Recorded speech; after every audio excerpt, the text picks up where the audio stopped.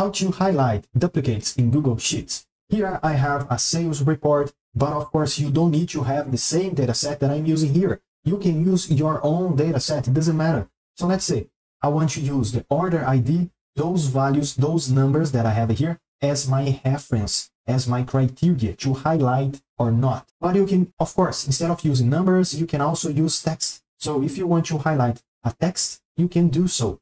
So let's stick with what I need to do here. Highlight the order ID. The order ID basically is the identification of the orders that I have, is the number. So the numbers cannot be repeated. And if it happens, it's because I need to highlight them. So as you can see here, those two numbers are equal to each other. That way it indicates that it's basically the same order. That way I need to highlight them. Here down below, I have 3 more repetitive values and I need to highlight them. But of course, I need to do it automatically. I can't do it manually because every day I have a new update here in this spreadsheet. So I need to automate this task. The first thing that I'm going to do here is I can select the column B, the entire column B. Okay, just click over the letter, the column B, or the column that you want to use. Just select the range. Now I go to the Format tab, and here, this option, Conditional Formatting. I'm going to click here, and a new window here to the right is going to appear for me. And as the format rule, I'm going to need to create my own custom formula. So I'm going to click here, Custom Formula, and for the value of the formula, I'm gonna need to use the CountIF function to help me. Why should I use here the CountIF function? Because the CountIF function can count values, can count data. So let's say the order ID 1, this number right here 1, this number right here, oh, it's the second time the number is appear here in this list. So 2, this one is 1, this one is 1, this one is 2, and this number is 3. Okay, so every time that you have a new value, it's going to be equal to 1. But if you have a value that is already appeared before, it's going to count again. So 2, and then 3, and 4, and on and on. So this is how the CountIF function works, basically. And to do here, the CountIF formula, equal sign, the first thing that you need, and then CountIF, okay, CountIF.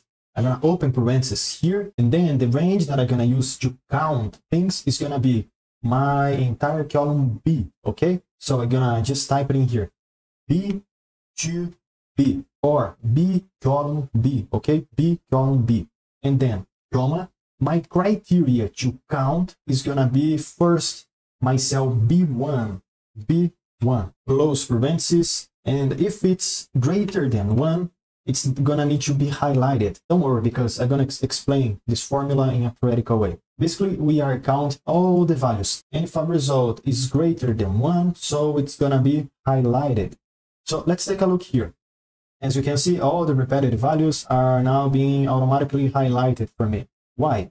Because as we select here, this range, just B1 right here, basically the formula is gonna be applied for all the rows. So this is why we start with the cell B1. So it's basically doing here a verification. So it's taking all the range B, okay? So all the range B, and first it's gonna analyze the cell B1.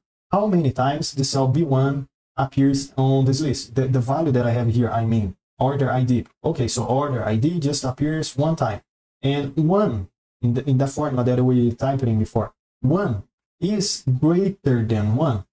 No, it's equal to 1. Okay, so it's don't need to be highlighted. The next row we have this number right here, 34871. And how many times this number appears on the list?